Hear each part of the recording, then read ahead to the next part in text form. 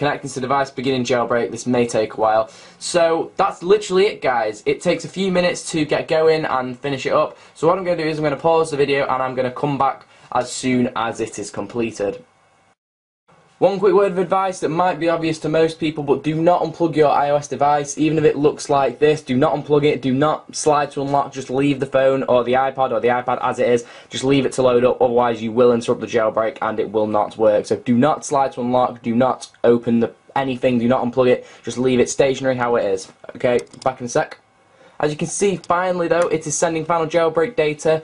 Your device will appear to be restoring back up. This also may take a while, so this will pop up on screen, restore in progress. So what we're going to do is we are going to want to, again, leave this device to restore whilst we see all this fun stuff happening. And as you can see now, the device is rebooting. However, again, do not touch the device as it will interrupt the jailbreak. And you will appear with the screen again. Just leave it plugged in, do not do anything, it is restoring. You will be making a massive mistake and have to do all the process again. This is a really fast jailbreak, by the way, guys. I've been sat in after about 2 or 3 minutes, just don't want you to have to sit through it. So again, I'll come back when this has restored and I'll show you the end result. See here, it's letting the process complete. However, you still have this unlock screen. Do not touch it again.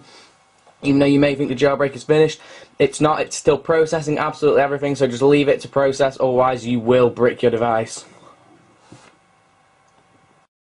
And then finally, this screen will come up saying done, enjoy, and what you want to do then is now you can unlock your device and start using it as a normal device. And if we scroll over to the right here, we can see I do have Cydia installed. You have to install all your packages and get everything sorted. However, there, put Cydia on your device and your device is now jailbroken.